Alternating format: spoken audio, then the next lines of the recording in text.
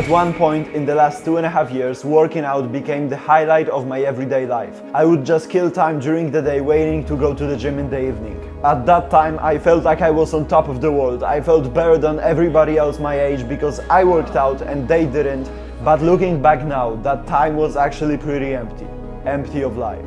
I realized that the gym was actually making me pretty miserable, and because it did that to me, it probably also does that to you. That's why in this video I will tell you how the gym may be ruining you, how working out less can lead to better results in every aspect of your life, and how to actually do that without losing gains. This video is dedicated to my friend. He will know that I'm talking about him. Working out, whether it be weightlifting or calisthenics, was probably the first real self-improvement habit you got into. Doesn't matter if you started before you knew about self-improvement or because a self-improvement guru told you to do so. You roll your fat ass out of bed and all you want is some damn cinnamon buns. It's not okay. It's not acceptable. What both me and you and everybody else had in common was that it was very uncomfortable for us to go to the gym for the first time and for the first few weeks. You didn't really know what to do, you had to learn everything, and you probably even did some embarrassing shit in the beginning. But most importantly, you stepped out of your comfort zone, which made you grow as a person. First day at the gym was not that much about training your muscles, but more about training your mind.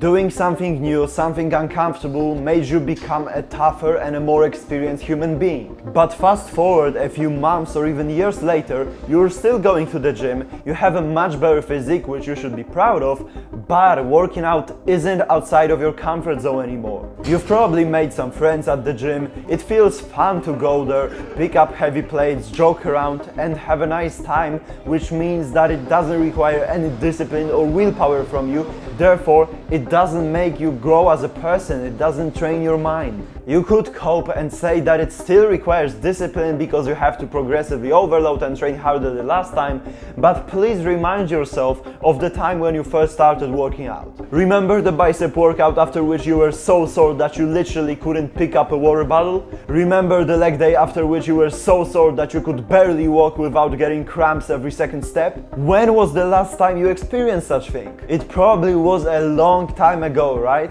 You probably don't even remember when it happened last time. So maybe you don't push yourself as hard as you think you are. Maybe going to the gym doesn't make you grow as a person anymore. Not training your mind is a horrible mistake, but what's even worse is that when working out gets inside of your comfort zone, it becomes an escape from doing what is actually difficult. Remember the time when you were supposed to do something demanding, like studying for an exam or doing your homework, but you didn't, and you went to the gym instead? That is procrastination. And a few years ago, you would do literally the same thing, but instead of going to the gym, you would play Minecraft.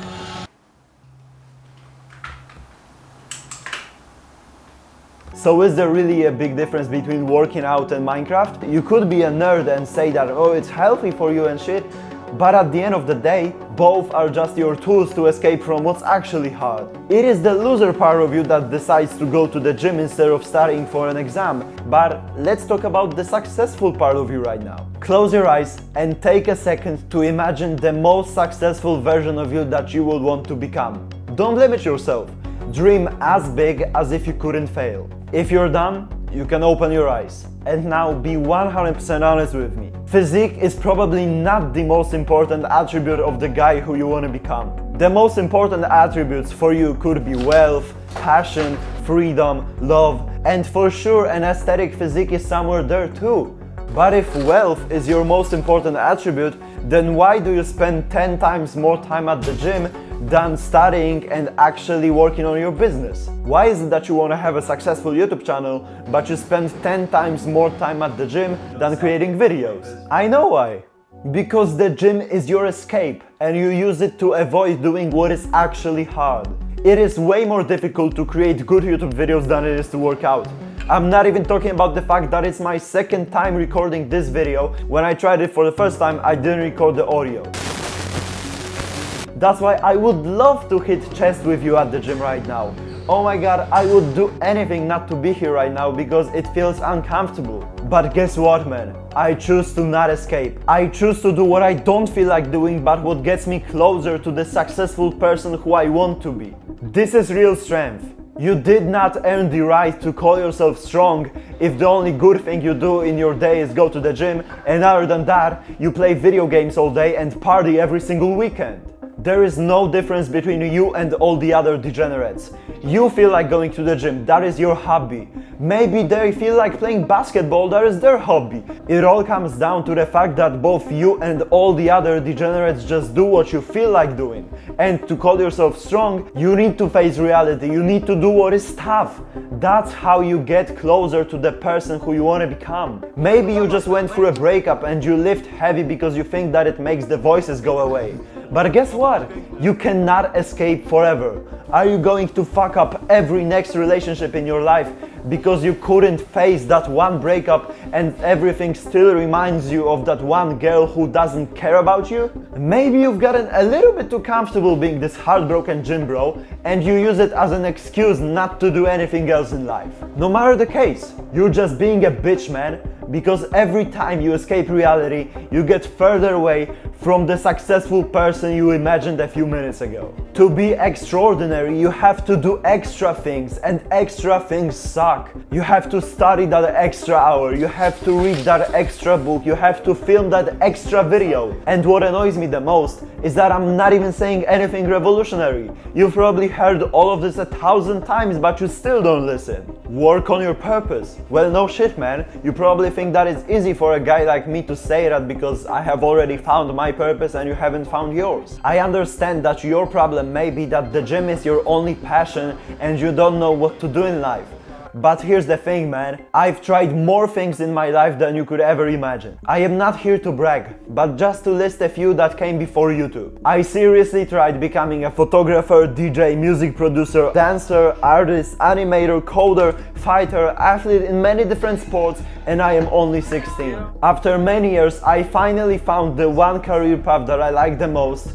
But if you come here complaining that you didn't find your way, but you haven't tried at least half of what I tried, then how can I take you seriously? This is also a part of the journey. Just like in the gym, you have to find out what to do first and only then go hard to get good results. But to put all the bullshit aside, you're probably young right now, so if you don't know what to focus on, then you can always focus on school.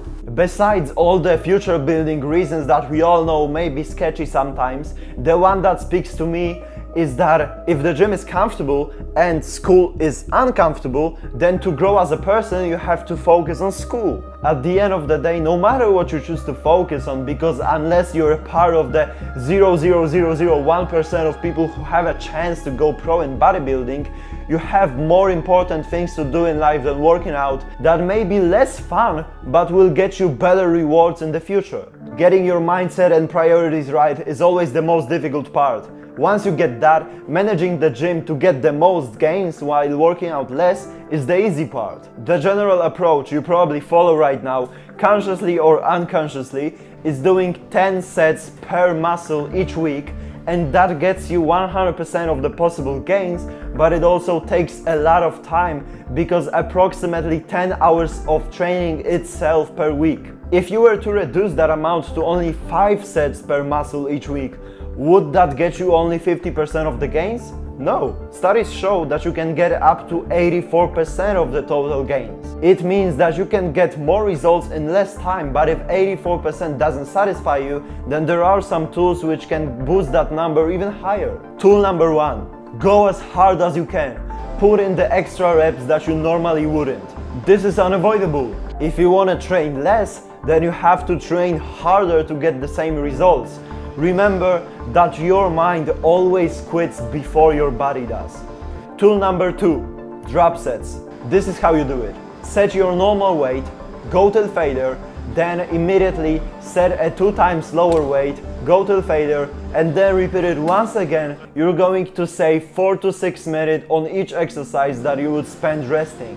The only disclaimer is to do it with easier exercises like bicep curls and not compound exercises like squats. Tool number 3, rest less. During your training sessions, you probably rest for around 80% of the total time you spend at the gym. That is obviously healthy and good for gains, but we can improve that. Just like you progressively overload with weight or the amount of reps you do, you can also progress by lowering the total rest time. This week you can rest for 3 minutes, Next week, try 2 minutes and 45 seconds, and every week gradually decrease the amount of time you rest. Those are the tools you can use to maximize the amount of gains you can get. Generally, you want to do 4 to 6 exercises per training session, depending on how many drop sets you do, but that way your workouts shouldn't take more than 1 hour. Remember, it's not that you want to train less to have more time to play video games, sit with friends on Discord, or party. If you have room for improvement in other areas of your life, like your screen time, then do that first. Only lower your gym time if it means trading it for something purposeful. Now, I have a challenge that I want you to do after watching this video. Hit a workout that consists of 4 exercises, 3 sets each. Dumbbell incline bench press, pec fly machine, dumbbell shoulder press, lateral raises. But here's the most important part. To get your mind used to going past its limits and to train it, you want to take each set till failure and then try as hard as possible to get in 2 more reps. Maybe it is not the most optimal way to train your muscles, but it is definitely the most optimal way to train your mind. And a tough mind is what separates winners from losers. Share a photo or a video of you during the workout on your Instagram story, tag me, and if you caption it, "Gym is ruining your life," then I will share it back on my Instagram story. Remember that going to the gym is absolutely necessary, but if you make it your main priority and avoid doing what is actually purposeful, you will get nowhere in life. If you learned something new, then I would highly appreciate it if you could help the algorithm by clicking some buttons under this video. Remember to do what's hard, man, complete the challenge, and I will see you in the next video.